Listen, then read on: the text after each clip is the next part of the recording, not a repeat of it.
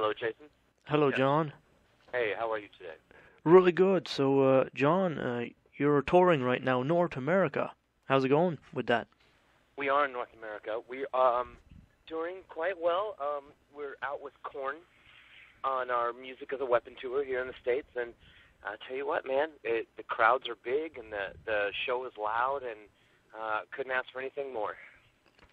So, the last time you came, to Halifax, Nova Scotia is, 2 years now? You're coming April 5th. What can we expect in the set list this time? Well, I think if you've seen Disturbed before, you've never seen us like this. We're bringing a level of production to Halifax that is beyond anything we've ever done before on tour.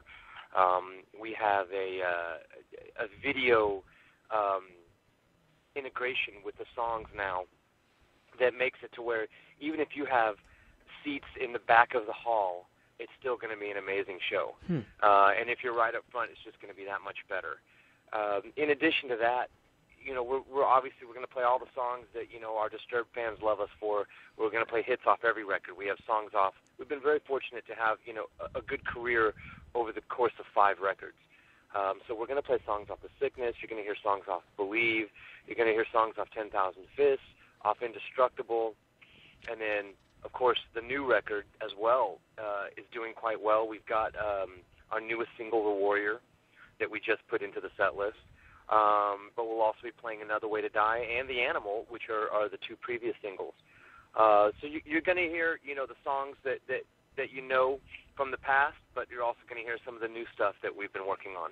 Now, John, is there going to be a video for The Warrior coming out? As far as the video for The Warrior is concerned, I think that's still being put together.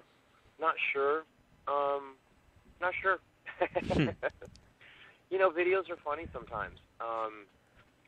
It's a lot of times, you want to go in and make a vision for a video, but sometimes the costs involved with the video are almost as much as making an entire record. So we mostly like making music, and making videos is kind of a secondary thing for us. We've been fortunate to have some great videos with some of our songs over the years, but we've had plenty of singles that have gone without a video that have done well, and that the fans end up doing lyric videos for and things like that. So as far as the new video for The Warrior, we'll be putting something out. I'm not sure exactly when or what that's going to be yet. Now, you got the Animal video. Like, how long did it take you to make this video? The quality is extraordinary, too. It's very good.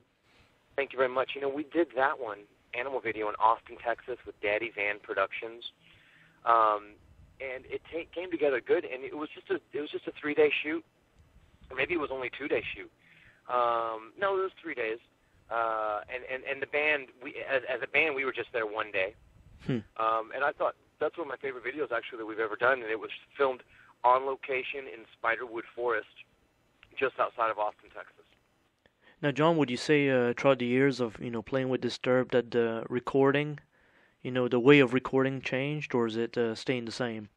Well, the technology has made it easier to record. It's the digital factor, Pro Tools, and things like that make it to where you can pretty much record anywhere now.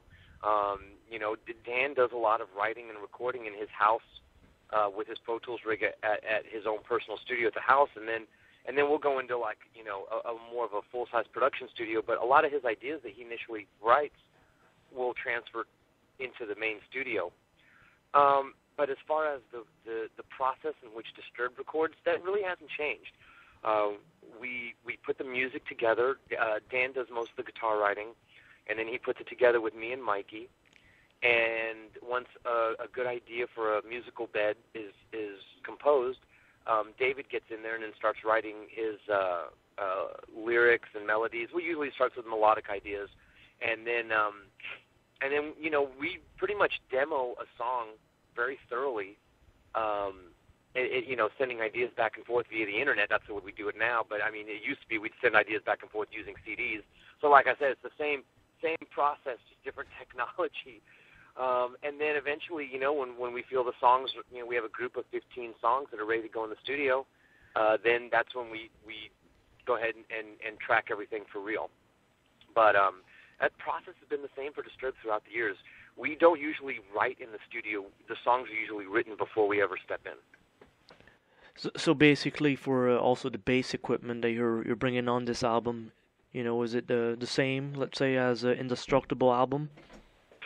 As a matter of fact, it's very similar. Yes, it is. I use the same amps and the same guitars. I play BC Rich basses, and I used a lot of the same equipment on both records. Yes. So you've been endorsing these companies for a long time now? Been with the companies BC Rich for about 4 years now. Previously, I had a bass with a company called Traven, but they're owned by BC Rich, and then BC Rich ended up just taking my design with Traven and selling it under their umbrella. So it's like working with the same company for the past 4 or 5 years, but only within the last 2 years has it become the BC Rich brand on my instrument. Now, John, let's say with the fans going at the concert, filming concerts, what do you think of that, because then it gets leaked on YouTube and stuff like that. What's your take on this? I mean, you're really not gonna fight people, pulling out their iPhones and filming sections of the show, and people, having their personal cameras catching images.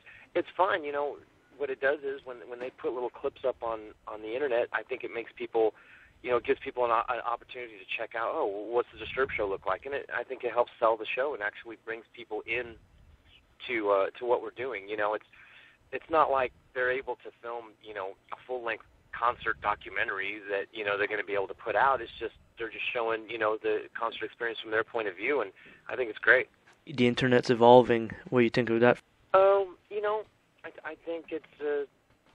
I think it's as far as the internet's concerned, and getting promotion out there for young bands, I think it's great.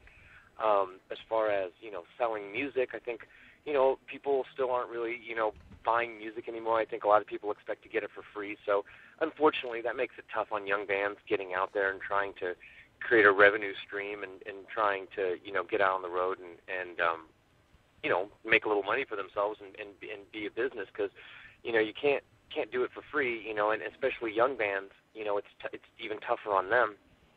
So for promotion, I think it's great. Unfortunately, I think a lot of people use those free sites to get a lot of music and not actually pay for it, and unfortunately, the bands, young bands in particular, end up getting the shaft on that. So I think they'll figure it out, though. They'll figure out how to start selling music again a little more cost effectively in the future. But it can be tough sometimes, because people are used to, they think they get music for free a lot, and unfortunately bands really should be paid for it. But as far as a promotion instrument, I think the internet's fantastic. It's the best thing going. Now, John, on the road you must be receiving a lot of gifts and CDs. Do you take a listen to this stuff when you do get them? Oh, you mean other bands? Yeah, and do you have like stuff that's totally interesting? I don't get as much as I do get sent stuff, maybe via the internet. And sometimes I get some CDs. But I'll definitely listen to anything that people hand to me. Usually, I'll check it out and give it a listen. And I found some interesting stuff. But usually if I'm going to be serious about a band, and listening to them and trying to help them, usually we find them via the internet, or they get in touch with us that way. Well, that's great. John, looking forward to seeing you play April 5th in Halifax, Nova Scotia. And it's going to be totally amazing to see this new video process and, the big stage, Disturbed.